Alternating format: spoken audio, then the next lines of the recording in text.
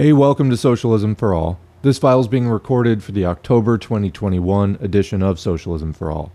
And it's the foreword to the Anthology, The Polish Question in the Socialist Movement by Rosa Luxemburg from 1905. If you like this video, please click like and subscribe, and consider supporting on Patreon.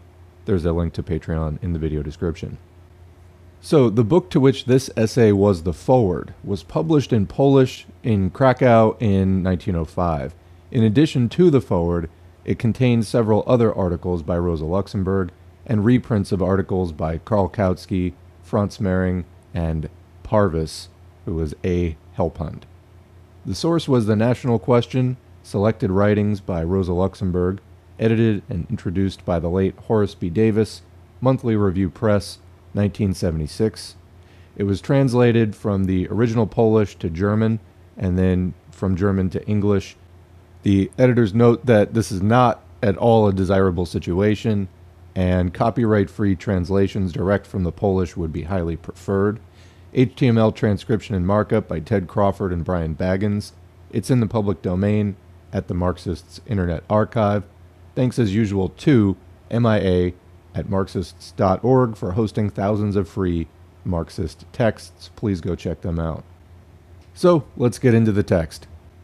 Books have their own destiny, as the saying goes, and a fitting epigraph indeed to the present volume, a collection of articles on the Polish question that have appeared, written by various authors, in different journals, in different years, and in different languages. The book, in fact, contains a sampling of the intellectual history of Polish socialism, and provides us with a conspectus of a truly unique phenomenon, namely, the lengthy debate that took place in the international press around the political program of Polish socialists, in particular around the International Socialist Congress in London in 1896. It was no mere coincidence that the internal affairs of Polish socialists were brought into the European Forum and placed before the Tribunal of International Socialism. Indeed, the exchange of opinion over the tactics of the labor parties in the various countries has become more and more the custom of late in the Socialist International. The history of Jarzism, or the general strike of the Belgian Labour Party in April 1902, certainly illustrate the point. Each provoked a lively discussion in the German, Dutch, and Russian press, and elsewhere as well. There are a couple of footnotes off of that. Jean Jaurès was a leading French exponent of revisionism, and as such, subject to ceaseless attack by Rosa Luxemburg.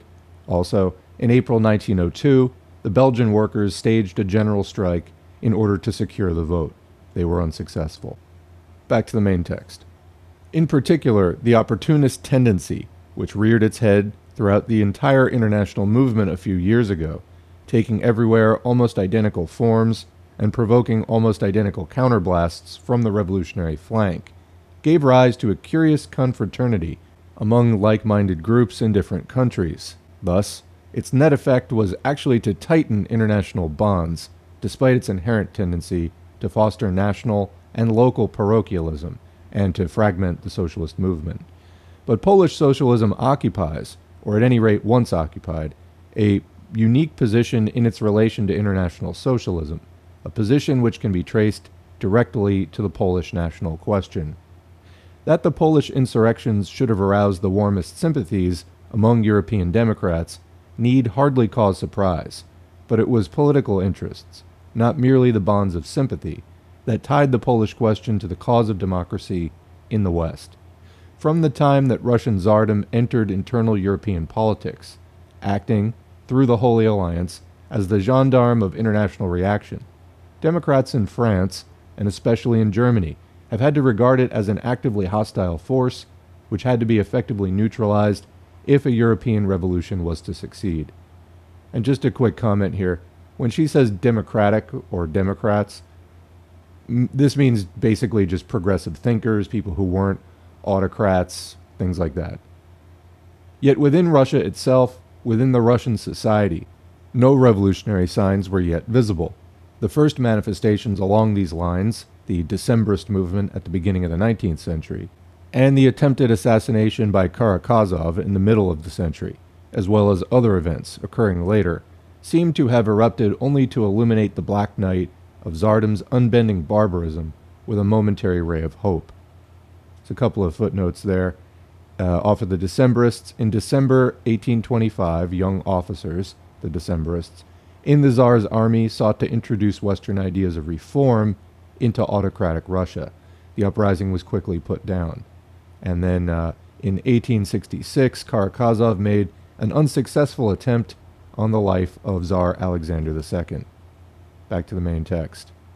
It's quite understandable, then, that in the eyes of the West, the armed Polish insurrections appeared to be the only revolutionary force at hand. But even beyond that, they served the function of keeping the forces of Russian absolutism occupied, and thus safeguarding the cause of democratic revolution in the West. Thus the viewpoint of German democracy towards Russia and Poland evolved quite naturally, and Karl Marx, in the Neue Rheinische Zeitung, was its radical and most consistent representative. The idea of a declaration of war against Russia, together with a call to insurrection in Poland, constituted the core of Marx's foreign policy during the March Revolution. Marx, who belonged to the most radical left wing of the revolutionary democracy of the time, swung boldly from defensive to offensive tactics in this question as well, rather than postponing a clash with Tsardom until such time as it should decide to intervene in Germany. He chose to challenge absolutism from the outset by carrying the torch of war and revolution into Russia itself. What prospects this tactic actually had for success, or the extent to which it had any basis in reality, need not occupy us here. For the present, our only concern is to establish that in these circumstances, and in them alone, lies the basis for the traditional views on the Polish question that international socialism was later to inherit. Not socialist theory or tactics, but the burning political exigencies of German democracy at the time. The practical interests of the bourgeois revolution in Western Europe determined the viewpoint that Marx, and later Engels, adopted with respect to Russia and Poland. And there's a footnote there. Rosa Luxemburg's point of view on this matter has recently been raised by Hans Ulrich Wehler, see his Sozialdemokratie und Nationalstaat, 1962. Even at first glance, this standpoint reveals its glaring lack of interrelation to the social theory of Marxism, by failing to analyze Poland and Russia as class societies bearing economic and political contradictions in their bosoms, by viewing them not from the point of view of historical development, but as if they were in a fixed, absolute condition as homogeneous, undifferentiated units. This view ran counter to the very essence of Marxism. To Western democracy at that time, Poland was the land of insurgents, and Russia the land of reaction. Nothing more. Neither the social circumstances, the economic basis, nor the political content of the Polish insurrections had any real existence for either German socialists or bourgeois Democrats, or at least they were afforded very little importance. So little, in fact, that as late as 1875, in his reply to Tkachev in the journal Volksstaat, Engels begins his enumeration of the factors undermining Russian absolutism thus. First come the Poles. And there's a couple of footnotes there. Tkachev, or Tkasev, lived from 1844 to 1885. He was a nihilist who developed a Blankist theory of revolution, especially in the journal Nabat Toxin, which he edited and published in Switzerland. And this quote by Engels is given in German in Rosa Luxemburg's original, which, it will be recalled, was written in Polish. The quote is from Engels, Socialist aus Russland, Social Perspectives from Russia. Continuing, but in point of fact, when Engels wrote these words, the Poles, i.e. that undifferentiated nation, whose sole concern was presumably the struggle for independence, had long ceased to exist, if indeed they had ever existed. For at just this time, Poland was experiencing the greatest orgies of organic labor, the frantic dance of capitalism and capitalist enrichment over the graves of the Polish nationalist movements and the Polish nobility, by then a thing of the past. Shortly thereafter, history was to provide graphic proof that Poland had ceased to be the land of the Poles and had become a fully modern bourgeois society, rent by class contradictions and class struggle. Only 2 or 3 years after Engels wrote these words, the socialist movement was to make its first entry onto the stage of Polish history. For a long time, these traditional views on Poland lay dormant in international socialism. After the last insurrection, the trumpet blasts of national struggle died away. Polish capitalists no longer drew the attention of all of Europe by the clatter of their arms. The bourgeois cry, "Enrichez-vous," enrich yourselves, requires universal peace and tranquility. Like the violet, it prefers to hide itself away among the shadows, and shies from nothing so much as the envious eyes of its neighbors.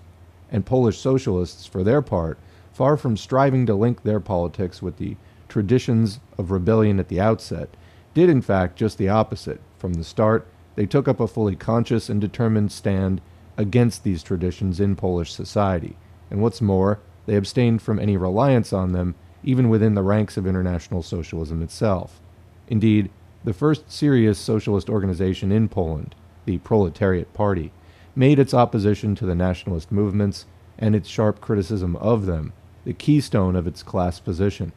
The founders and theoretical leaders of the Proletariat Party were by no means unfamiliar with Marx's and Engels' opinions on the Polish question, yet they were not in the least confused by them. On the contrary, they regarded them merely as the outworn vestige of old views that had been based on an ignorance of the social content of the nationalist movements within Poland and of the social changes that had taken place within the country since the last insurrection. There's a footnote there.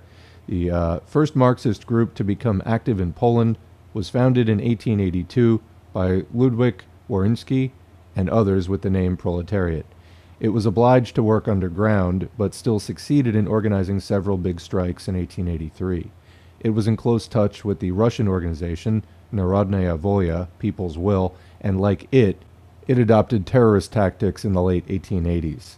Rosa Luxemburg did not approve of terrorism then or later, but still traced her spiritual ancestry to Woryński, including his rejection of Polish independence. Continuing. When the group, Rownosc, I hope I'm pronouncing that correctly, Rownosc, i.e. Ludwik Woryński, Stanislav Mendelon, Simon Dickstein, and their comrades, called an international meeting in Geneva in November 1880, on the 50th anniversary of the November insurrection, to make clear once and for all their emphatically anti-nationalist position. Among the various letters and telegrams they received was also one from Marx and Engels, which tersely summed up the historical relationship between the slogan of Polish independence and the revolution in the West. The cry, "Let Poland live," which then resounded throughout Western Europe, was not only an expression of sympathy and support for the patriotic fighters who had been crushed by brute force. This cry greeted the people of all whose revolts, in themselves so disastrous, always held back the advance of counter-revolution. The people whose best sons never ceased to carry out armed resistance and always fought under the flag of the people's revolutions. On the other hand, the partition of Poland consolidated the Holy Alliance, that mask for the hegemony of the Tsars over all European countries. Thus the cry, "Let Poland live," in and of itself meant death to the Holy Alliance, death to the military despotisms of Russia, Prussia, Austria, death to the Mongolian supremacy over contemporary society. There's a footnote there on that group. It means equality. The periodical and group by this name were the immediate precursors of the proletariat group. Back to the text. The letter ends with the words, "The Poles therefore played outside the borders of their country a great role in the battle for the freeing of the proletariat. They were its best international fighters. Today, since this battle is developing among the Polish people themselves, the propaganda and press of the revolutionary movement may support it, may join with the efforts of our Russian brothers. That will be one more reason for reviving the old cry, 'Let Poland live.'" In his wide-ranging address to the meeting, Ludwik Woryński said the following in reply to this letter.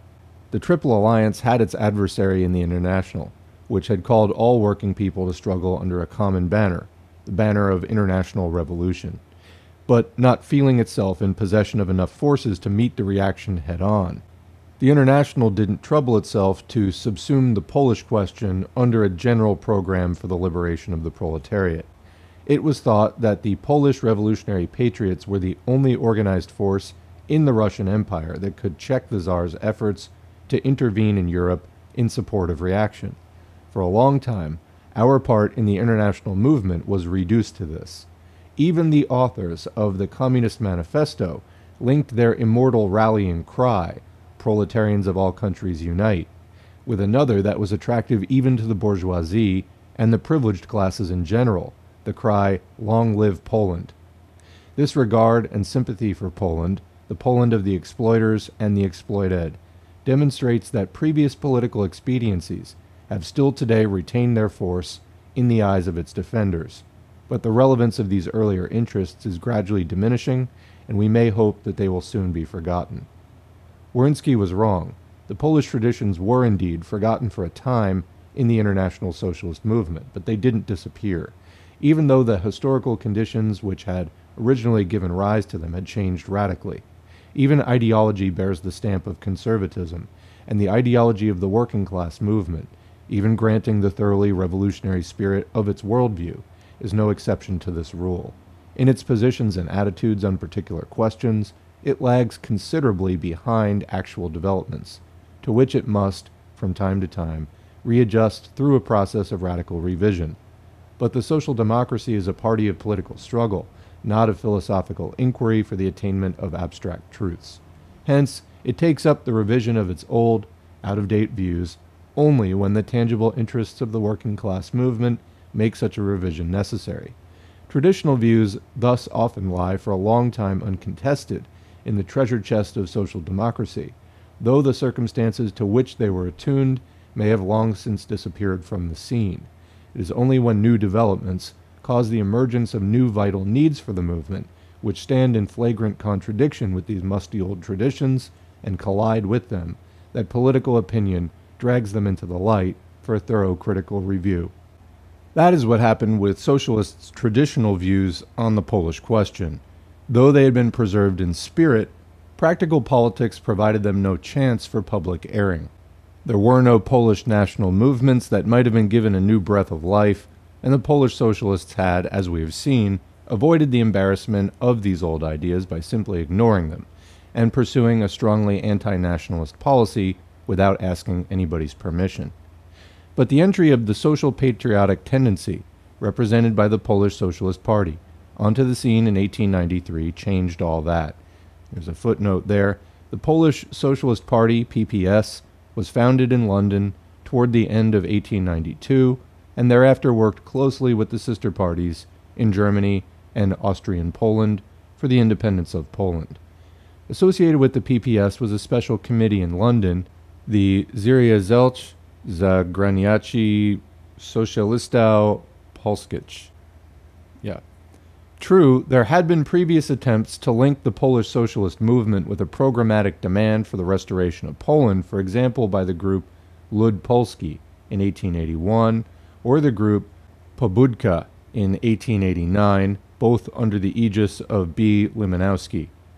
There's a couple of footnotes there. The first, Pobudka, means alarm in the sense of wake-up call, and Limanowski was also the chairman at the founding conference of the PPS. Continuing. But both of these two ephemeral groups felt themselves so deeply isolated from the mainstream of international socialism that they made not the slightest effort to link up their views with the Marxist traditions, especially as their program was quite explicitly based not on the theory of modern socialism, but on a peculiar brand of sentimental and metaphysical phraseology. The Polish Socialist Party was the first to attempt to revive and renovate the dormant legacy of Marx's 1848 position, and indeed it was quite ambitious in the undertaking. An entire system was created and set into motion to reclaim, so to speak, the old Polish traditions drifting about among socialists in Western Europe. The present volume contains several examples, in particular the article by Herr Hacker from Krakow. This system relied, as one of our comrades aptly put it, on the collecting of vouchers for the restoration of Poland from all the luminaries of Western European socialism, vouchers that were obtained by convincing the French, English, Italian, German, etc. socialists. The letter by Antonio Labroglia is a good case in point that, quote, the whole of Polish socialism wants, unquote, the restoration of Poland, and then soliciting from them in advance a show of sympathy for this undertaking. Confronted in this manner by a fait accompli, and having no reason to rack their brains unbidden over the rationality or irrationality of the program of some foreign party, with whose language and terms of combat they were unfamiliar. The Western socialists, of course, granted the solicited voucher, wrote the requested letters or essays without too much reflection, and said a few words here and there at an occasional meeting, which of course was precisely why they had been invited. Thus, the diligently accumulated endorsements by prominent figures of the international working class movement became ritualized into an endlessly repeated litany for social patriotism in the literature of this tendency during the years 1895 to 1896 in the special May edition for 1896, in essays in Przesyt, in Gazeta Robotnicza, etc. Marx, Engels, Liebknecht, Bebel, Kautsky, Bernstein, Gesda, Labrolia, Hindman, Eleanor Marx Aveling, Modeler, Lessner, and so on, were incessantly cited as enthusiastic supporters of the restoration of Poland. At the same time, no opportunity was missed to kindle the old relations in the Western European press. There's a footnote there. That journal, Przesyt, that means dawn, and at this time the journal was the organ of the internationalist proletariat group. Later it became a voice for the PPS. This unprecedented phenomenon was not the work of chance, nor was it merely the product of bad taste on the part of the custodians of social patriotism. When this tendency first surfaced in the Polish labor movement in 1893 and 1894, it met with an extremely hostile reception. Given the radical anti-nationalism with which Rubnosh and Przesyt had shaped political opinion, I really wish I could pronounce these better. Okay.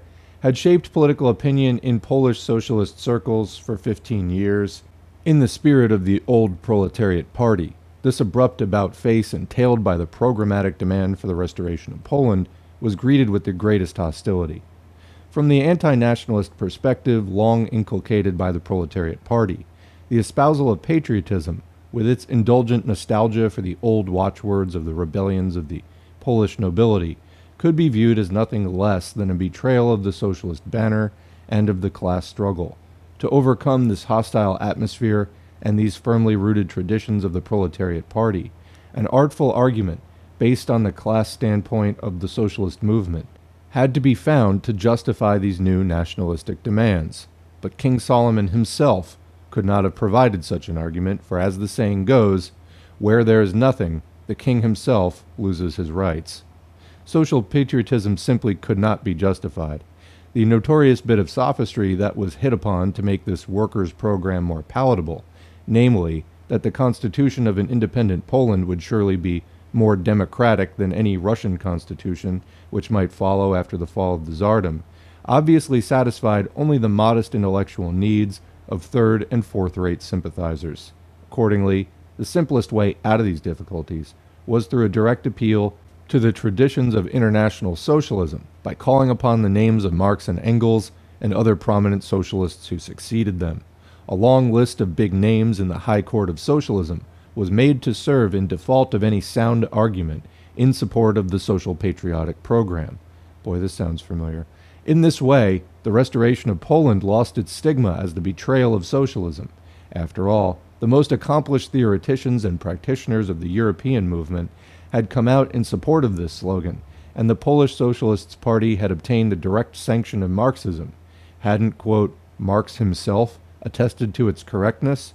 From this point on, all doubts, misgivings, or aversions in Polish socialist circles with regard to this about-face toward social patriotism were set to rest by reciting over again the litany, Marx, Engels, Liebknecht, etc., or perhaps even the other way around, Labrolia, Bebel, Liebknecht, Engels, Marx, and so on. A moment's reflection is enough to convince one that such a solution to the problem rested upon an utterly primitive, double deception. Socialists abroad were misled into believing that the entire Polish labor movement regarded the restoration of Poland as their programmatic demand, a demand no longer even subject to question, and on this basis expressed their support of it. And Polish socialists were in their turn beguiled by all these proclamations of sympathy from socialists abroad into assuming, also falsely, that the entire international socialist movement urgently required that they stand actively behind the restoration of Poland. Thus, in both quarters, this policy of social patriotism maintained itself only by stifling any critical appraisal, and rested solely on the force of authority, in Europe on the authority of the entire Polish labor movement, and in Poland itself on the prestigious names of Marx, Engels, etc. As we have seen, the authority of Marx himself on this question, even while he was still alive, had no great influence on socialists of the caliber of Ludwik Wierenski. It caused them to waver not at all in their views, but for the petty bourgeois, patriotically minded intelligentsia, from whom the social patriotic tendency had originally drawn its recruits, because of, and not in spite of, the nationalist aspects of its program. For them, the personal authority of Marx, Engels, Bebel, Liebknecht, etc., was sufficient to purge their minds of any and all doubts. After the long years of a veritable anti-nationalist crusade on the part of the socialists of the Wierenski stamp, it was an especially agreeable discovery to find that perhaps one had been a nationalist all along, and even so, indeed almost on that account, the purest of socialists. Now that the traditional views of the Socialist International on the Polish question had finally obtruded into the realm of practical concerns of the labor movement, it became a matter of crucial importance for Polish and international socialism to subject them to a critical analysis. Specifically, it was necessary to do away with the illusions and obsolete views on Poland from which social patriotism had created an imposing obstacle to a socialist class standpoint in the labor movement in Poland. A critical analysis had to be applied to the traditions which had been transformed by the adherents of social patriotism into a veritable article of faith for Polish socialists. At the heart of the matter was a revision of the obsolete views of Marx on the Polish question in order to open the way to the principles of Marxist theory for the Polish labor movement. On the other hand, there was a very immediate aim behind this revival and renovation of the Polish nationalist traditions among socialists in Germany and elsewhere. In fact, these traditions had been specifically cultivated for several years by a newsletter entitled Bulletin officiel du Parti Socialiste Polonais, the official bulletin of the Polish Socialist Party. It was hoped that by imposing the programmatic demand for Poland's restoration not only on the socialists in the kingdom, but on those in Galicia and the Prussian sector as well, it would be possible to bring the three sectors of the Polish labor movement, which were struggling under totally different circumstances, together on a nationalist basis, and thus in opposition to the most vital political interests of the Polish proletariat. Of course, the other thrust of this tendency was obviously to isolate the Polish socialist movement specifically from the class-wide German and Austrian social democracy movement, and hence to split the ranks of the German and Austrian proletariat, which were at that time homogeneous, along nationalist lines. The high point, the crowning touch to the 2-year efforts of the Social Patriots, was to have been the International Socialist Congress in London in August 1896, where the Polish socialists were to put forward a resolution that would have given sanction to their campaign to get the restoration of Poland recognized as an absolute necessity for the international labor movement. In this way, the nationalist tendency in the Polish labor movement meant to obtain the sanction of the highest socialist body, with all the material consequences which that entailed. Such a sanction would have effectively quashed any subsequent protests that might have arisen from within the ranks of Polish socialists. Under these circumstances, the proposal put forward by the Polish Socialist Party at the London Congress naturally gave rise to an extensive debate on the Polish question. This debate, which was in part of a theoretical nature but also extended into the realms of tactics and practical politics, was initiated in Neue Zeit and later taken up by Foreword, the central organ of the German Social Democracy and other German party newspapers, and even found its way into the Italian press. The reader will find the entire lively discussion of 1896 and the years following in the present volume. As we, contrary to the social patriotic tendency, consider it a governing maxim of social democracy to encourage rather than to stifle critical thinking in socialist ranks, we offer the reader all the stated opinions unaltered, all the pros and cons uttered on the issue at that time, without making the least attempt to impose ready-made answers or final conclusions.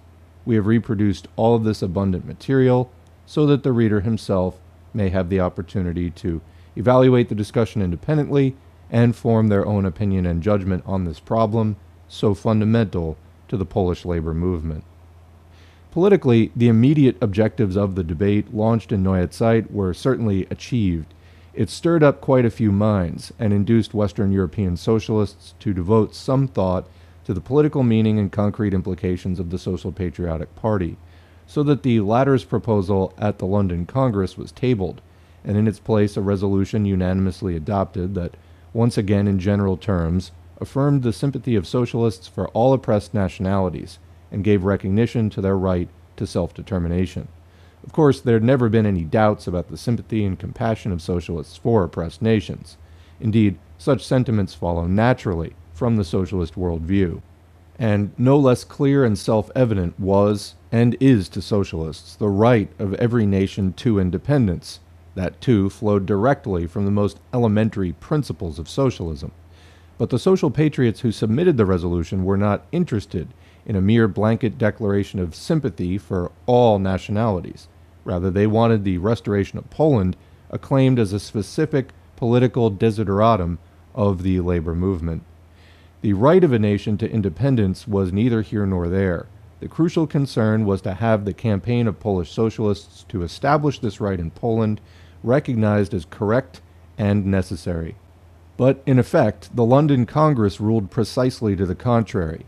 Not only did it set the Polish situation squarely on a level with the situation of all other oppressed peoples, it at the same time called for the workers of all such nations to enter the ranks of international socialism as the only remedy for national oppression, rather than dabbling off and on with the restoration of independent capitalist states in their several countries. Only in this way could they hasten the introduction of a socialist system that, by abolishing class oppression, would do away with all forms of oppression, including national, once and for all. This immediate result of our critical attack shows clearly the extent to which the traditional views on the Polish question, on which the very existence of the patriotic tendency in the international movement depended, had, for the most part, already outlived their time, and moreover, how diametrically opposed they were to the real interests of the labor movement. This was brought out especially clearly by the fact that the question of Poland's restoration was posed by the proletariat on the level of practical politics in such a way that it inevitably provoked a whole new series of international questions which opened up perspectives that previously, in the time of the Neue Rheinische Zeitung and the 1848 revolution, had not even existed.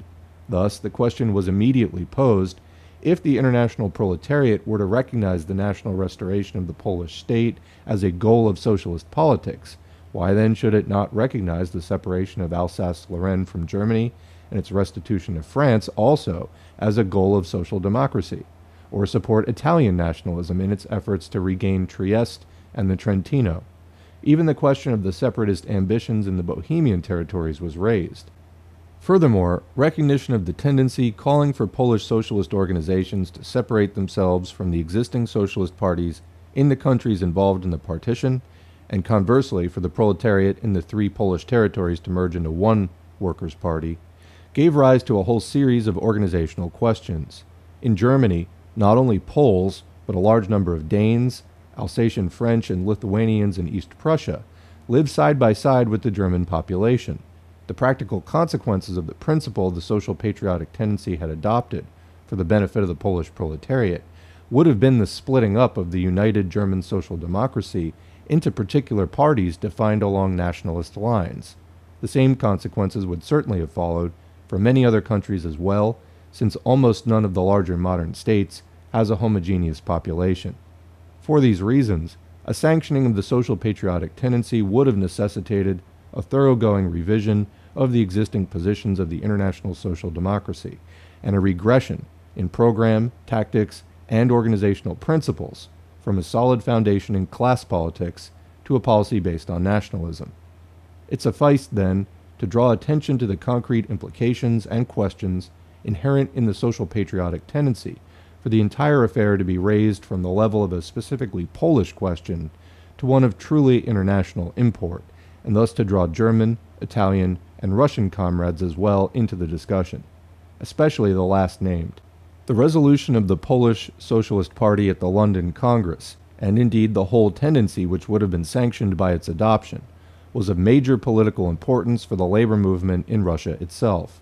Polish readers who are reasonably well acquainted with the publications of the Polish Socialist Party know that ever since 1893, the year when it first appeared in the public arena, the Polish social patriotic tendency has attempted to justify its existence before the Polish public principally, and in fact almost solely, on the basis of the social stagnation in Russia and the hopeless prospects of the Russian labor movement. This finds its most pointed formulation in the lead article of issue number 11 of Per Jesuit, 1894. The following extract is characteristic. There are some among us who support our program, or imagine that they do, yet make the following reservation. In all our efforts to achieve an independent Polish republic, we must not forget that if a powerful rebellion occurs in Russia, promising success of the constitutional movement, we too should join forces with this movement and do our part to obtain a constitution. Others go even further, saying, to be sure, independence is imperative for the Polish workers, and sooner or later they must obtain it, but to do so they must first possess constitutional freedoms. Only when we are able to organize the masses of workers will we struggle for the ultimate objective of our political efforts, a democratic republic. As we have already stated, such persons are in error if they think that we are in their camp, and if they still agree with our demand for independence, they do so only because they have not taken the trouble to draw all the consequences from this step. How can one make room for the possibility of a struggle for a constitution in the program when one does not believe in the existence of the forces that could achieve such a constitution? And yet this disbelief is still rampant among us, even since the present political program was formulated. Further, how can our supporters of a possible constitution reconcile their efforts with their belief in the reactionary nature of Russian society and the impotence of the socialist elements in Russia, when the combination of these factors forces them to assume from the outset that in Russia our constitutional freedoms are either quite negligible or totally non-existent? In the meantime, none of our arguments enjoys such popularity among our comrades as does the argument of the reactionary nature of Russia. By rekindling and cultivating the traditional policy on Poland in the West, social patriotism tried to preserve as well these traditional views on Russia within the ranks of international socialism. By systematically portraying the Polish labor movement as the only serious revolutionary element in Tsardom, it succumbed to the delusion that the same views on the social situation in Russia that were prevalent at the time of the 1848 revolution in the Russia of Nicholas I, the Russia of serfdom, had entrenched themselves among German, French, and other socialists. Thus, when the Russian labor movement emerged at the end of the 80s, it found itself faced with a highly unreceptive atmosphere in international socialist circles. And just at the time when the eruption of a mammoth strike of 40,000 workers in the spring of 1896 in Petersburg heralded the beginnings of a mass movement of the Russian proletariat, at precisely this time, International Socialism was to declare officially, on the strength of a social patriotic resolution, that it placed its hope for the fall of Tsardom not in the political class struggle of this proletariat, but in the national struggle of the Poles, in effect a public proclamation that it placed no stock whatsoever in the Russian workers or their revolutionary struggle. Thus, the criticism at the London Congress of the Social Patriots Resolution, and hence by extension of the entire traditional standpoint on the Polish question, developed almost immediately into a criticism of the traditional views on Russia. Instead of outdated images of the patriarchal Russia of Nicholas I, Western socialists were once again confronted with the picture of a modern capitalist Russia, the Russia of a struggling proletariat, demonstrating categorically that the Russian labor movement had come of age and had earned the recognition of the international movement as a reality and a crucial one that had to be reckoned with. What had originally begun as an internal affair among Polish socialists provoked a debate that ended in a thoroughgoing revision of prevailing opinions in Western European socialism in three areas: the international situation, the situation in Russia, and the situation in Poland. One hears a great deal of talk about Marxist, quote, dogmatism, but the revision of the views on the Polish question provides forceful demonstration of how utterly superficial such objections are. True, Polish social patriotism did try hard for some time to transform a particular view of Marx's on a current issue into a genuine dogma, timeless, unchangeable, unaffected by historical contingencies, and subject to neither doubt nor criticism, because after all, Marx himself, quote unquote, once said it. However, such an abuse of Marx's name to sanction a tendency that in its entire spirit was in jarring contradiction to the teachings and theory of Marxism could only be defended as a temporary delusion suited primarily to the intellectual demoralization of the nationalist Polish intelligentsia. Indeed, the essence of Marxism lies not in this or that opinion on current questions, but in two basic principles: the dialectical materialist method of historical analysis, with the theory of class struggle as one of its corollaries, and Marx's basic analysis of the principles of capitalist development. The latter theory, which explains the nature and origin of value, surplus value, money, and capital, of the concentration of capital in capitalist crises, is, strictly speaking, simply the application, albeit a brilliant one, of dialectics and historical materialism to the period of bourgeois economy. Thus, the vital core, the quintessence of the entire Marxist doctrine, is the dialectical materialist method of social inquiry, a method for which no phenomena or principles are fixed and unchanging, for which there is no dogma, for which Mephistopheles' comment, "Reason turns to madness, kindness to torment," stands as a motto over the affairs of human society, and for which every historical, quote, truth is subject to a perpetual and remorseless criticism by actual historical developments. Commenting on that, I totally agree, and a couple of points there. Proof is a mathematical concept. It does not belong in social science or historical analysis. What we have instead is evidence. You never have proof. You just have evidence which suggests one thing or the other.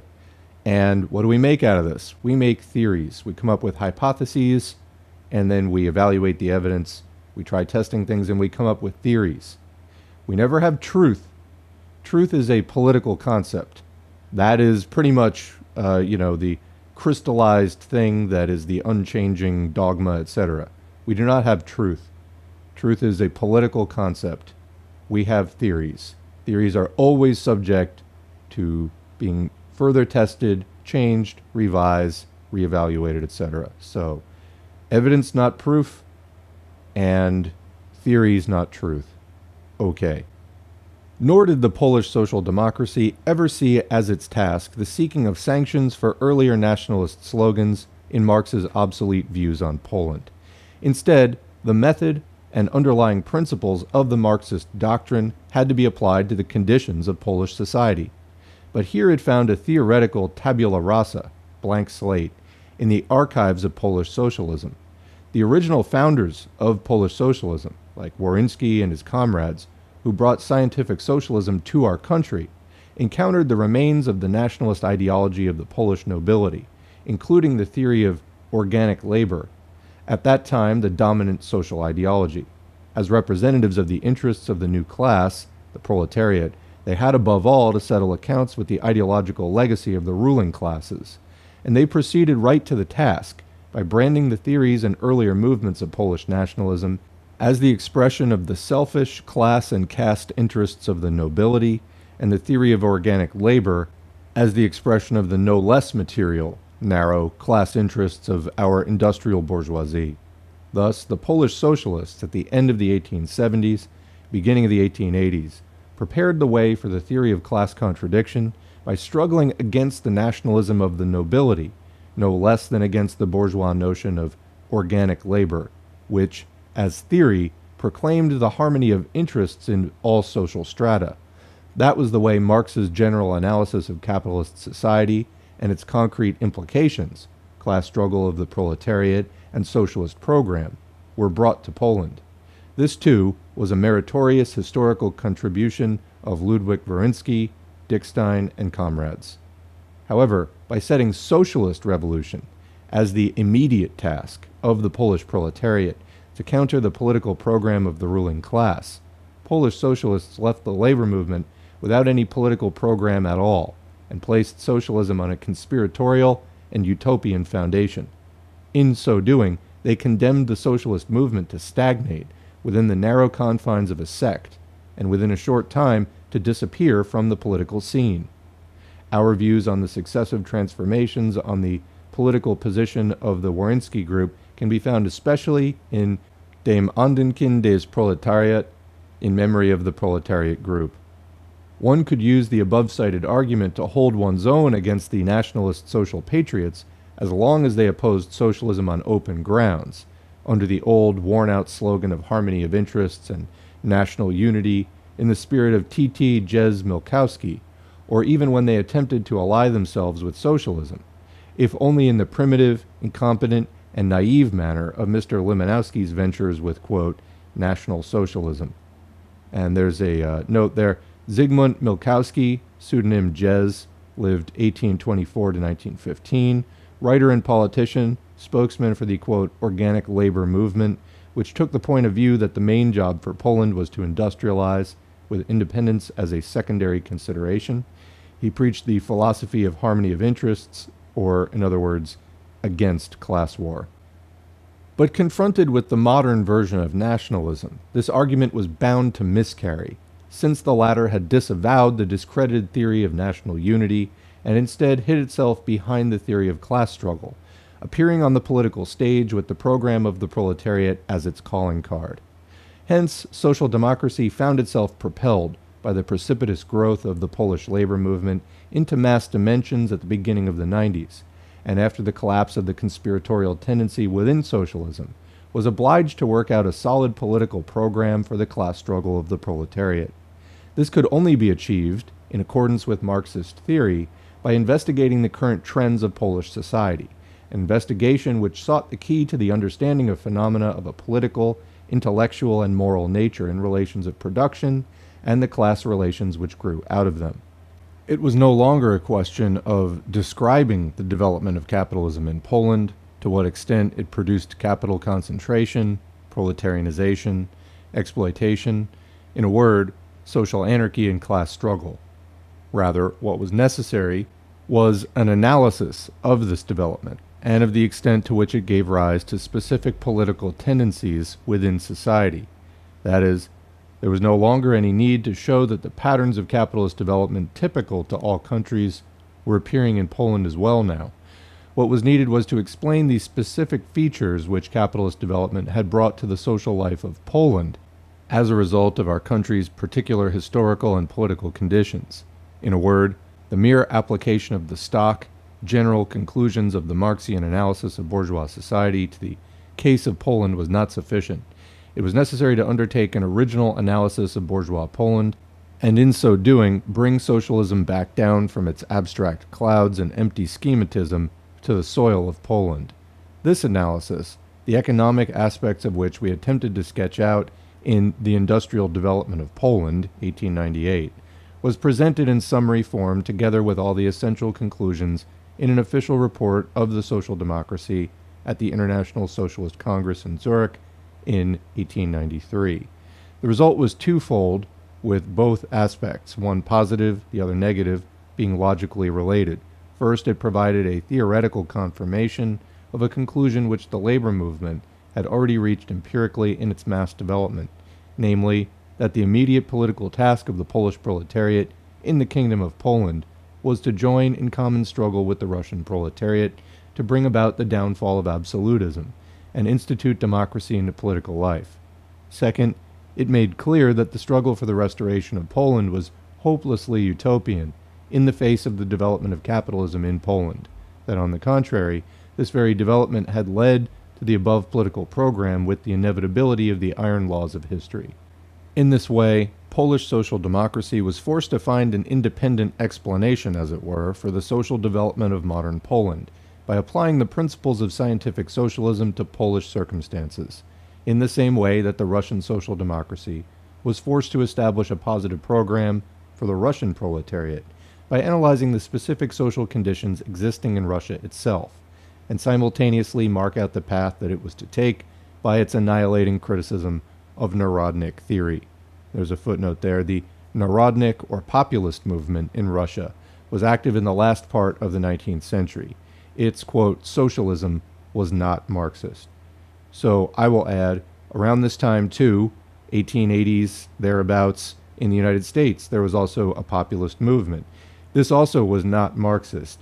tended to be more petty bourgeois and like farm owners. It was not a proletarian sort of wage worker movement. And the further that you get away from, you know, the 1840s, 1850s, when Marx and Engels brought, well, you know, what we would call Marxism, scientific socialism, onto the scene, the more that an embrace of something other than Marxism could be seen as a rejection of Marxism. That is a deliberate rejection and, you know, sort of an anti-Marxist choice.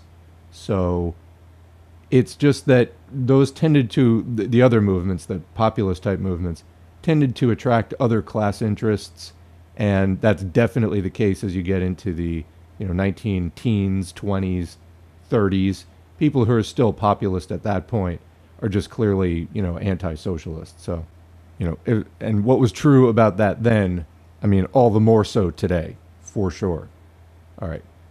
Thus, after having traveled along completely different paths in the positive results of their theories, the Polish and Russian social democracies found themselves on common grounds with a common political system.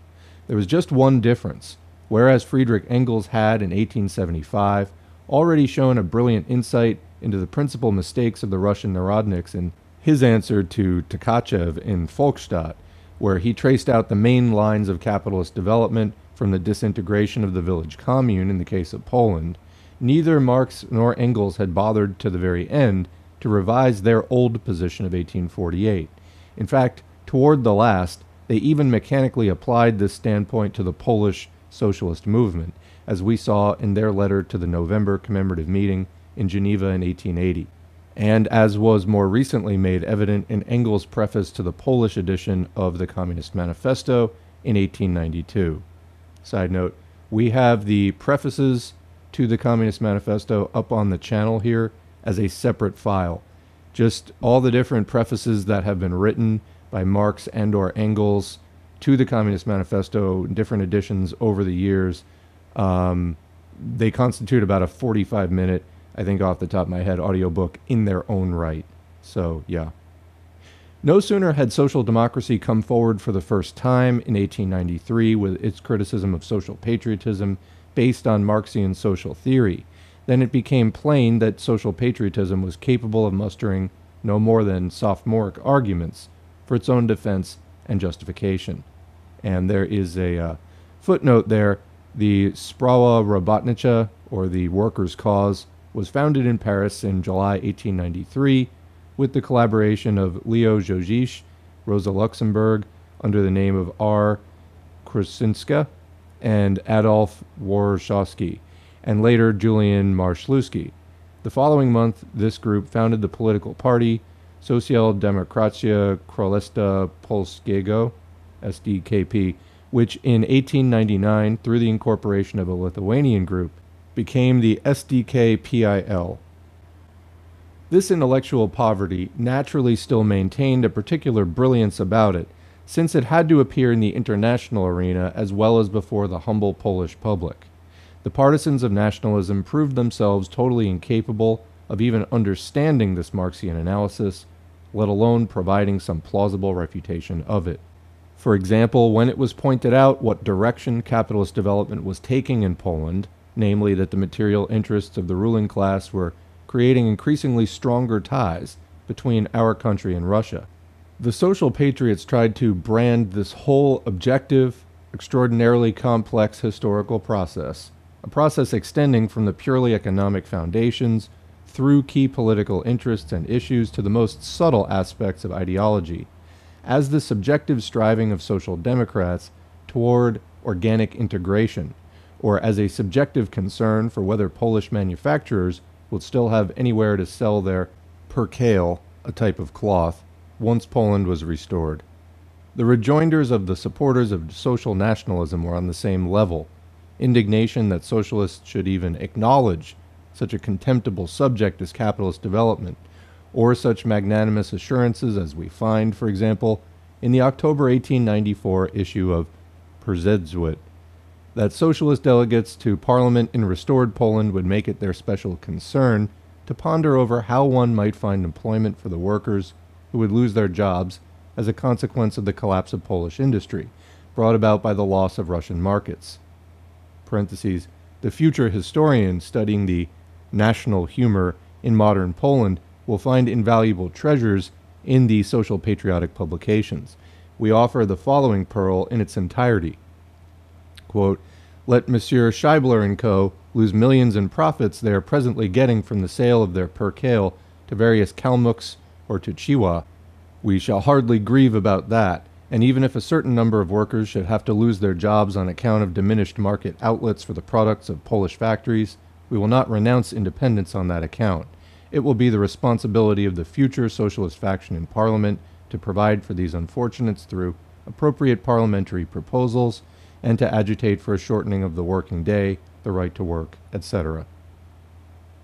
In the face of a real embarrassment of riches, of this and similar such naivetés uttered in all seriousness, it is hard to decide whether the prize should not go after all to the argument of a certain Mr. Zaborowitz, who, like a true Moses, gave social patriotism its 10 commandments. These anticipated every conceivable stupidity of this tendency as early as 1892 in the pamphlet Beitrag zur Programm der polnischen Sozialen Demokraten, or Contribution to the Program of the Polish Social Democrats. The author, who in his quest for, quote, markets for, quote, our industry, naively reveals the enthusiasm that he and his followers derive from an objective analysis of social democracy, develops the question in the following way, worthy of a Machiavelli, quote, if political independence means we lose southern Russian markets, Russia will lose the Lithuanian market, presently dominated by Moscow industries for the same reason. It will then be open to our industry, and add to that the Galician market, which is presently inundated with Viennese products. It seems to me the compensation is worth the loss." Unquote. This mindless and banal reduction of the whole of social relations in bourgeois Poland to the question of market outlets, this attempt to explain the dynamics of the objective historical process in terms of the subjective wishes, apprehensions, and concerns of socialists, showed that in the minds of social patriots, the theory of historical materialism and the whole of Marx's teachings had suffered the same caricaturing as in the minds of the bourgeois critics who periodically, quote, demolish Marxist doctrine. It's funny, people say the exact same thing today, by distorting it and perverting it into some horrible monstrosity. That such arguments, from a tendency that was trying to pass itself off as socialist, could even find their way into the Polish press and into similar articles in the German press. This fact in itself was appalling testimony to the intellectual level of the Polish intelligentsia. This was the harvest of long years during which the minds of our, quote, radical intelligentsia were educated in the banal and mindless eclectic mishmash of a Limanowski, that insipid socialist slumgullion that flaunts the name of, quote, the social theories of the 18th and 19th centuries, or in that vulgar, obstreperous, quote, revolutionary version of socialism that the foreign publishers of the former proletariat had been dishing up in Walka and Przezwit since the middle of the 80s. The sad fact had at last come out. The Polish intelligentsia had, at best, been educated to believe in the socialist faith, but not to think in the spirit of scientific socialism.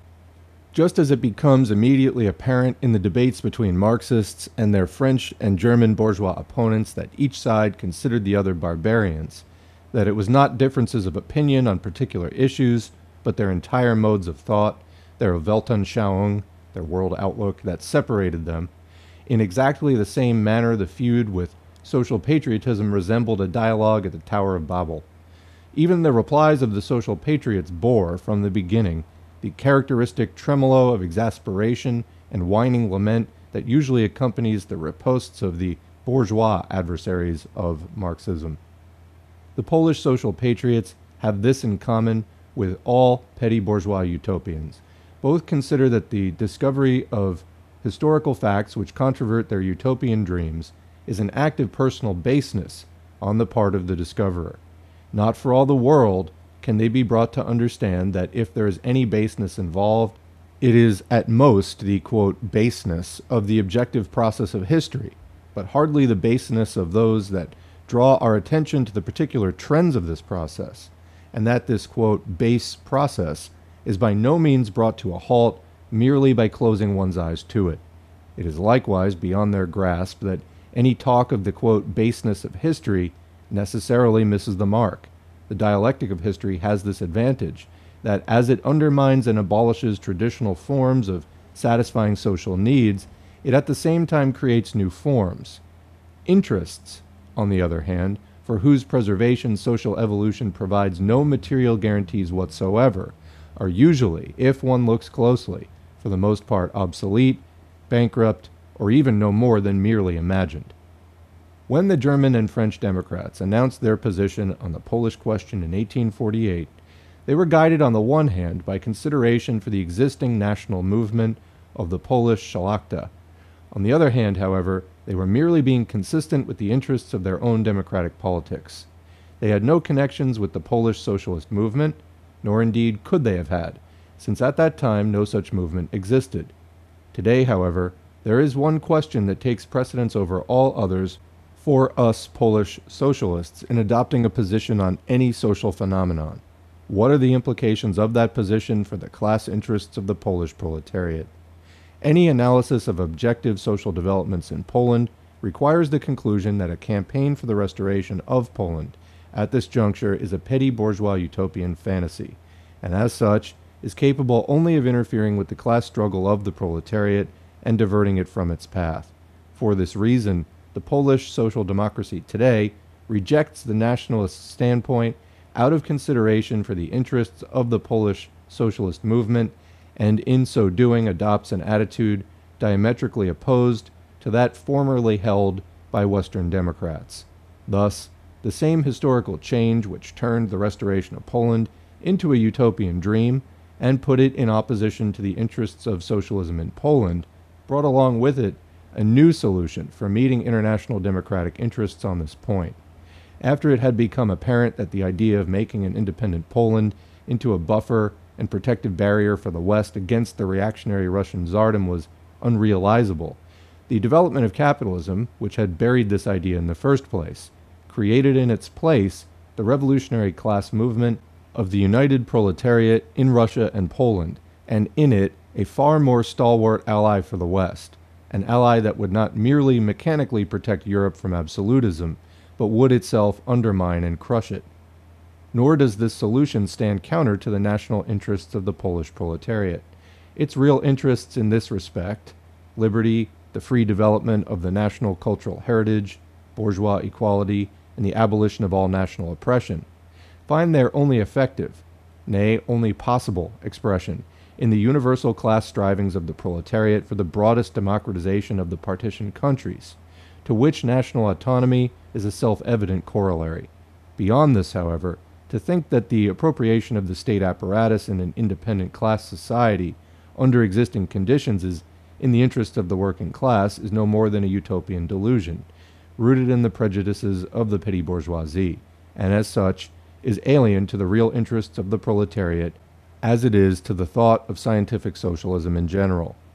Social patriotism's total lack of any argument capable of understanding criticism found its most blatant demonstration in the remarkable fact that a foreign theoretician, no less than Karl Kautsky, was needed to defend its position in the discussion being carried on in the foreign press.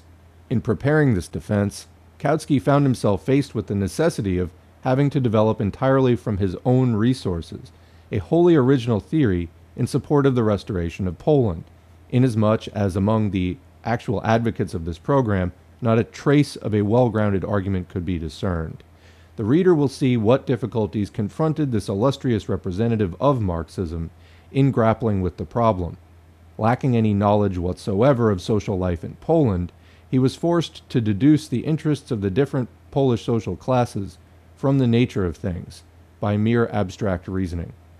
In this way, as often happens with abstract reasoning, he arrived at the quite remarkable conclusion that the restoration of Poland was in fact an urgent necessity not only for the Polish proletariat, or even for any one particular class, but for all the social classes without exception, the bourgeoisie, the Szlachta, the peasants, the petty bourgeoisie, the intelligentsia, and the proletariat.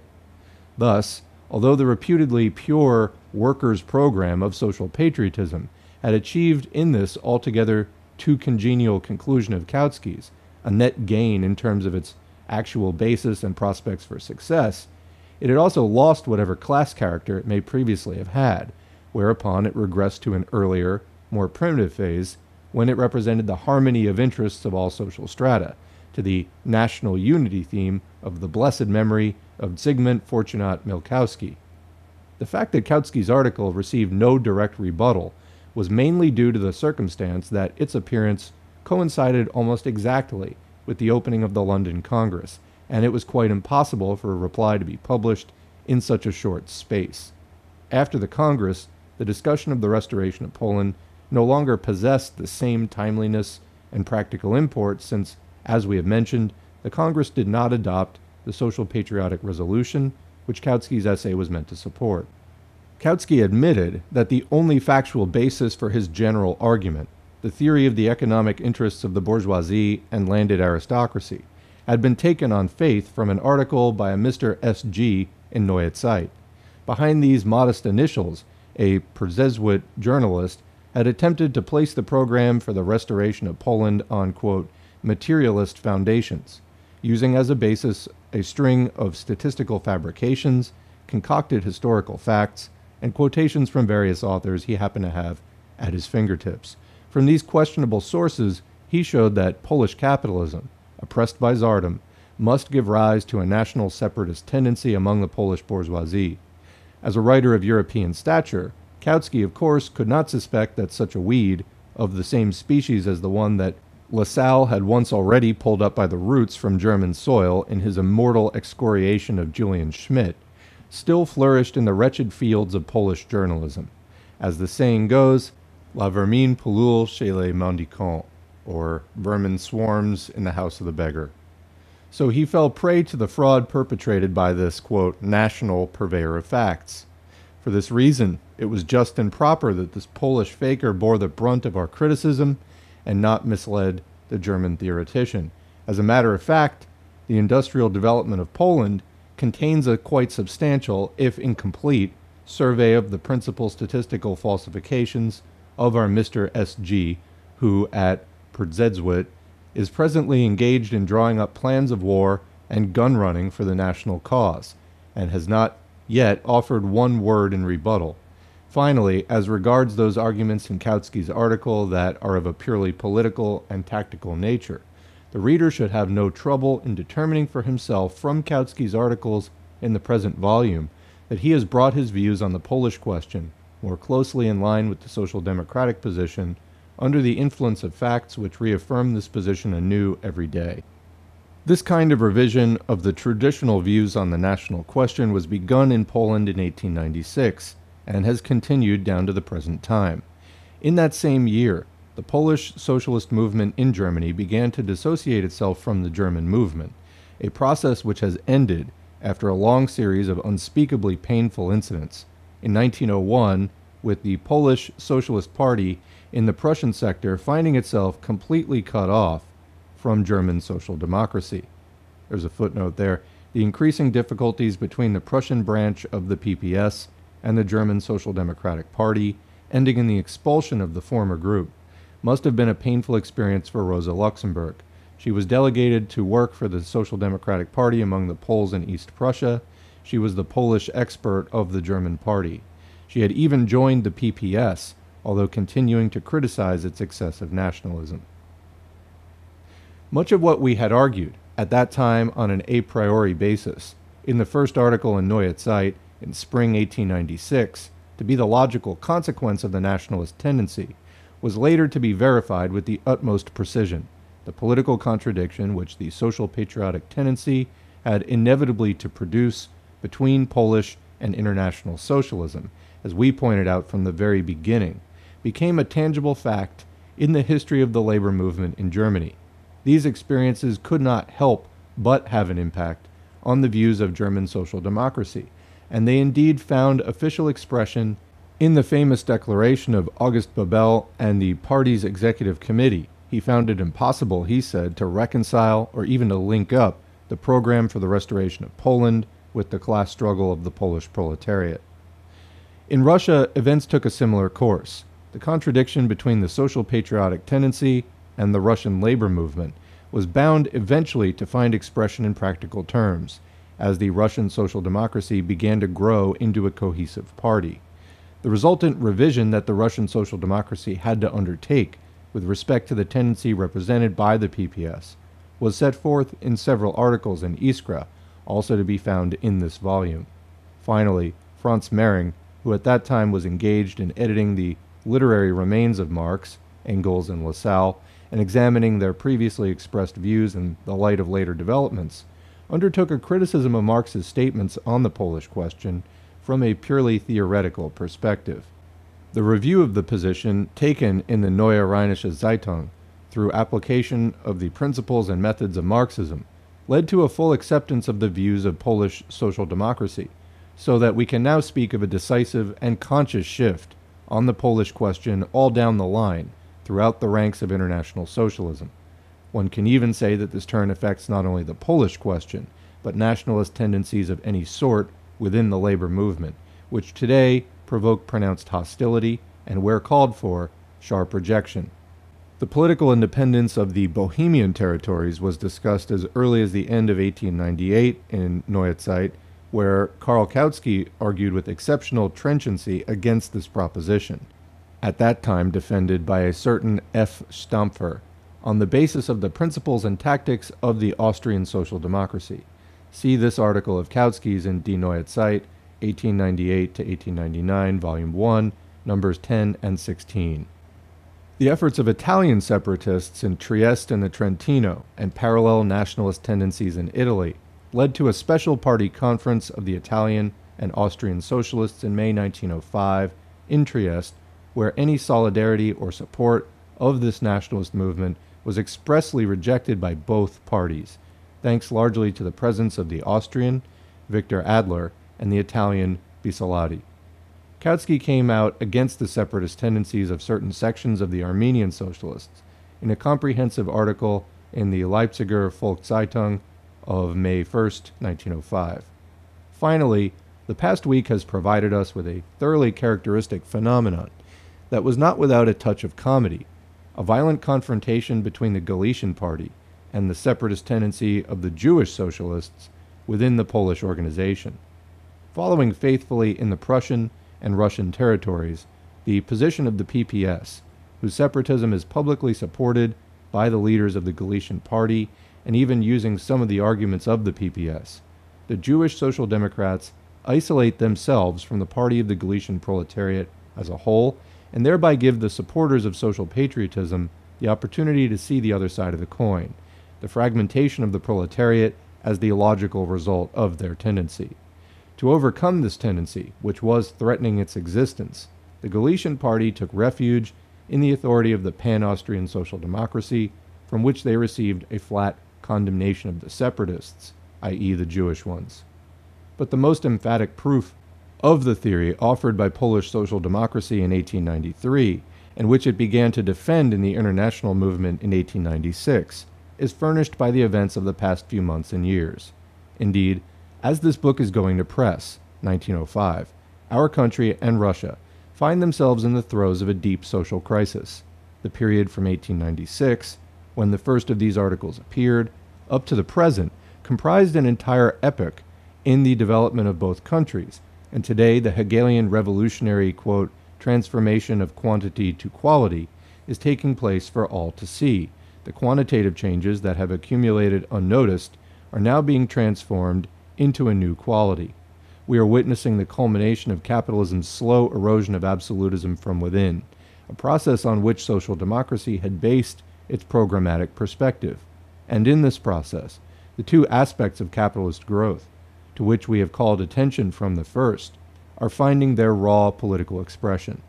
The economic merging of Poland with Russia into an economic unit that abolishes the material basis for national separatist tendencies in our society has found reflection in the remarkable circumstance that the Polish nationalist movement, as an effective political force calling for the restoration of Poland, has disappeared without a trace. The war summons all to life and action and has brought to the surface all revolutionary and oppositional elements in Russian society. Even such an essentially trivial phenomenon as Russian liberalism has found itself carried away in quite open revolutionary raptures. The war, the last appeal, which once and for all put to the test of history all aspirations toward independence, wherever even a spark still existed, unveiled before an astonished world a picture of ghostly silence in bourgeois Poland. Indeed, the only significant ways in which the nationalist movement registered the impact of the new revolutionary developments were the renunciation of the program of national independence by one wing of the nationalists, the National Democrats' formal renunciation in an official declaration of policy in 1903, and in the actual suppression of this program by the Polish Socialist Party, which completely abandoned its slogan of armed insurrection for the liberation of Poland from Russia at the first outbreak of revolution in Tsardom. This party's political declaration at the end of January of this year, which makes the demand for a, quote, legislative Sejm in Warsaw, shows the utter bankruptcy of social patriotism in the face of the revolutionary crisis in Russia. In spite of it all, it retains its reactionary, nationalistic core intact, as revealed in the fact that the slogan, quote, a legislative Sejm in Warsaw, is linked with no program for democratic freedoms for the Russian Empire as a whole. The Social Democratic program, by contrast, demands a republic for all of Russia, with national autonomy for Poland, as an organic part of any general democratic freedoms. By its silence, and by its aloof disregard of freedom for all of the Tsarist Empire, social patriotism reveals its nationalist character and shows, after all, that it has retained its utopianism fully intact. Indeed, this utopianism becomes all the more absurd in that the idea of a legislative Sejm in Warsaw, suspended in mid-air, so to speak, and not tied down to earth by even a general notion of democracy for Russia, is even more utopian than the restoration of Poland.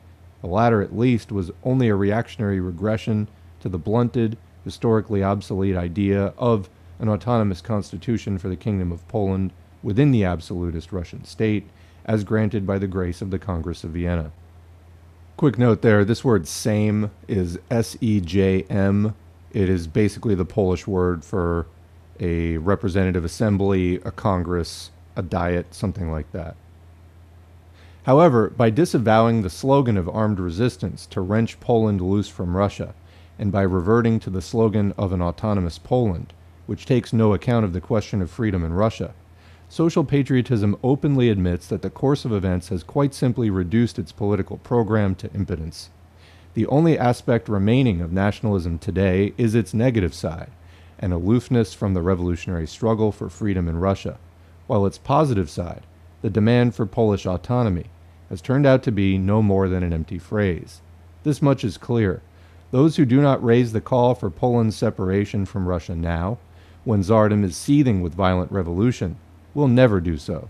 In other words, when revolution broke out, the only thing that remained of nationalism was reaction, while its outwardly and formally revolutionary side, that which flaunted the slogan of armed insurrection for national independence, vanished at the first wave of the present revolutionary upsurge, never to be seen again. The other aspect of this capitalist process manifested itself at the same time in the form of the unified revolutionary class action of the Polish and Russian proletariat against absolutism, and vindicated to the world the conclusions with which the author of the present article ended her book, The Industrial Development of Poland, in 1897, quote, as the Russian government incorporates Poland economically into the empire and cultivates capitalism as a, quote, antidote to its nationalist opposition, it breeds by this very process a new social class in Poland, the mighty industrial proletariat, a class which by its very nature must inevitably become the resolute opponent of the absolutist regime.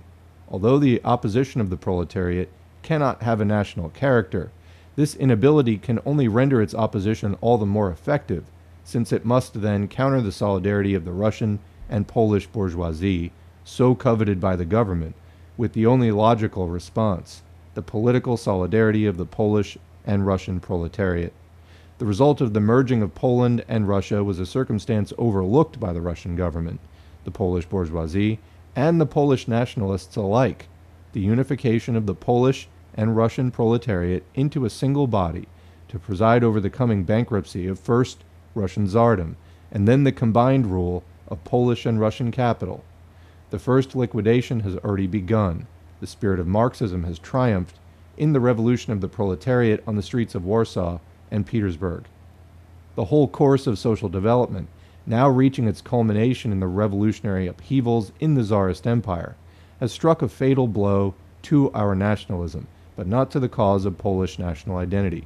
Where reactionary utopianism, mired in the past, sees only ruin, defeat, and destruction, the scrutinizing eye, trained to decipher the historical dialectic of revolution, cannot but perceive the opening of new vistas for the deliverance of Polish national culture. The accusations of dogmatism against social democracy are no less frequent than complaints about its, quote, doctrinarism, its alleged intellectual narrowness that is said to be bent on forcing the vast and infinitely varied world of social phenomena into a rigid schema that recognizes nothing but, quote, material interests, and is deaf and blind to the higher forms of psychic phenomena, national sentiments, for example.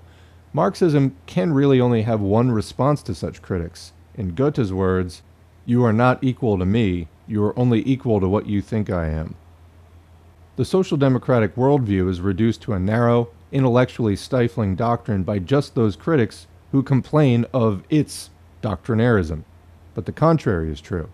Marxism is, by its very nature, the most fecund, the most universal product of thought, a theory that makes the mind soar, vast as the world is wide, and as rich in color and tones as nature, urging to action and pulsating with the vitality of youth. This theory, and no other, provides the key to the riddles of past history, and opens the way to our understanding of society as it continues to unfold, lifting us, quote, with one wing sustained in the past, the other grazing the future. It impels us forward in the present to creative, truly revolutionary deeds. But our being aware of the actual trends of historical development by no means absolves us from involvement in our own social history, or allows us to fold our arms fatalistically across our breasts and, like an Indian fakir, wait to see what the future will bring. Quote, "Men make their own history, but they do not do so as free individuals," says Marx. One could, with full justification, state the converse. Men do not make history as free individuals, but they make their own history. Far from blunting or sapping our revolutionary fervor, a sensitivity to the objective movement of history tempers the will and pushes us to action by showing us ways to drive the wheel of social progress effectively forward, and by sparing us from impotently and fruitlessly knocking our heads against the wall, which sooner or later inevitably brings disappointment, despair, and quietism. Through this knowledge, we are protected as well from mistaking, as revolutionary activity, aspirations that have long since been transformed by the forces of social evolution into their reactionary opposites. As the reader will perceive from the modest selection contained in this book, Marxism alone is in a position to provide an exhaustive explanation for the remarkable, puzzle-ridden history of our society over the last half-century, even to the most subtle nuances of its intellectual physiognomy, its ideology. Only a blustering simpleton would not find it puzzling that a society suffering such outrageous subjugation, whose most elementary national rights have been so systematically trampled underfoot, whose intellectual and cultural life has been so brutally stunted, that such a society would not only give up its armed struggle for independence for 50 years, but would also abandon all efforts, however slight, to obtain a European, democratic way of life, and renounce all active opposition to its savage tyrants. Only people who make revolution and rebellions in small schoolboy cliques can toss off such historical problems and be done with them, merely by branding certain classes as conciliators, and blaming conciliation on a, quote, handful of their representatives. They, of course, do not understand that given the factual material circumstances of our social development, this, quote, handful of conciliators turns out to be the entire Polish bourgeoisie, with its present historical mission, and hardly that other handful of individuals who discourse on guns and rebellions of petty bourgeois utopians. Only the Marxist scholar can best comprehend the deepest inner motives of Polish bourgeois society, its shameful past and its shameful present. He is in the best position to see in what directions our country's history and the class struggle are driving. Only a penetrating study into the causes of the decline of the rebellious Polish nobility and of the disgraceful history of bourgeois capitalist Poland, a study unclouded by romantic utopianism, made it possible to foresee the revolutionary regeneration of working-class Poland presently occurring before our eyes. Now, as in the past, it is an understanding of national and class development that enables us to grasp that the only real revolutionary deed at this juncture is bringing consciousness into this spontaneous historical process, thereby foreshortening its course and speeding it onward towards its goal. Doubtless, the cause of nationalism in Poland bears a special historical relationship to the class struggle of the proletariat, but not at all in the sense imagined by the social patriots. For them, the modern proletarian movement was a scapegoat from which one could exact payment for all the back debts, long since swept away by history, of the aristocracy and petty bourgeoisie, or which could be ordered to make good all the obligations of the bankrupt classes. The relationship was in fact quite otherwise. In the framework, in the spirit of the Polish proletarian class struggle, the cause of nationalism itself takes on quite a different appearance than it has in the aspirations of the Szlachta and the petty bourgeoisie. The cause of nationalism in Poland is not alien to the working class, nor can it be. The working class cannot be indifferent to the most intolerably barbaric oppression, directed as it is against the intellectual and cultural heritage of society. To the credit of mankind, history has universally established that even the most inhumane material oppression isn't able to provoke such wrathful, fanatical rebellion and rage as the suppression of intellectual life in general, or as religious or national oppression, but only classes which are revolutionary by virtue of their material social situation are capable of heroic revolt and martyrdom in defense of these intellectual riches. To tolerate national oppression, to toady to it servilely, that is the special talent of the Szlachta and bourgeoisie, i.e. the possessing classes, whose interests today are reactionary to the core, classes that are the perfect embodiment of that vulgar gut materialism into which the materialist philosophy of Marx and Feuerbach is usually transformed in the empty skulls of our humdrum journalists. As a class possessing no material stake in present society, our proletariat, whose historical mission is to overthrow the entire existing system in short, the revolutionary class must experience national oppression as an open wound, as a shame and disgrace. And indeed it does, although this does not alter the fact that this particular injustice is only a drop in the ocean of the entire social privation, political abuse, and intellectual disinheritance that the wage laborer suffers at the hands of present-day society. But this, as we said, by no means implies that the proletariat is capable of taking upon itself the historical task of the Szlachta, as the anachronistic minds of petty bourgeois nationalism would have it. This task, to restore Poland to its existence as a class state, is an objective which the Szlachta itself abandoned, and the bourgeoisie has rendered impossible through its own development. But our proletariat can and must fight for the defense of national identity as a cultural legacy that has its own right to exist and flourish. And today, our national identity cannot be defended by nationalist separatism. It can only be secured through the struggle to overthrow despotism and solidly implant the advantages of culture and bourgeois life throughout the entire country, as has long since been done in Western Europe.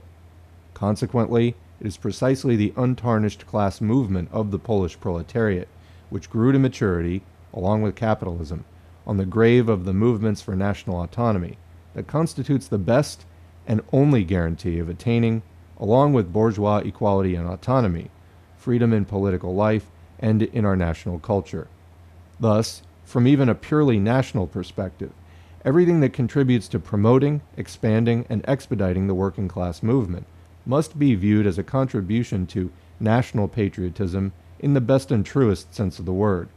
But anything that checks or impedes this development, anything that might delay it or cause it to depart from its principles, must be regarded as injurious and hostile to the national cause. From this perspective, the efforts to cultivate the old traditions of nationalism and to divert the Polish working class from the path of class struggle to the utopian folly of Polish restoration, as Polish patriotism did for 12 long years, represents the politics of a profound anti-nationalism despite its outwardly nationalist trappings. Social democracy, sailing under the banner of international socialism, bears in its keeping the Polish national cultural heritage that is the present consequence of the dialectics of history. To understand and foresee this process and act in consonance with it, that is what the Marxist method enables us to do. So, that is the end of the audiobook. For a foreword, that was incredibly detailed. I was surprised, actually. Obviously, these twin questions of class oppression and national oppression. I mean, I was really impressed at all of the detail that Luxemburg went into in this article. I mean, I had earlier comments I was going to make. I feel like by the end of this, I don't even really have anything else to add. Just really, standing ovation for the amount of detail. She kept going sort of back and forth between the 2 points and just bringing more clarity on each round of doing that. So I'm just going to leave it at that. No further comments from me, for right now at least. If you'd like to leave a comment, please do so. We'll continue the discussion below. Otherwise, thanks for watching. Thanks to the current patrons whose names are on the screen. If you'd like to get your name on the screen and help out with a donation, that would be much appreciated. Every donation is encouraging as well as materially helpful. So go to patreon.com/socialismforall. You can sign up for as little as $2 a month or more. If you'd like to help out without making a donation, understandable, just liking, subscribing, commenting, clicking the notifications bell, and sharing these videos on your social media. That also helps to give the channel a boost, gets these videos in front of more people, so thanks. Ultimately, whatever it is that you do in your community and online to promote socialism, thanks for doing it. Join an organization if there's a good one in your area, and we will catch you in the next video.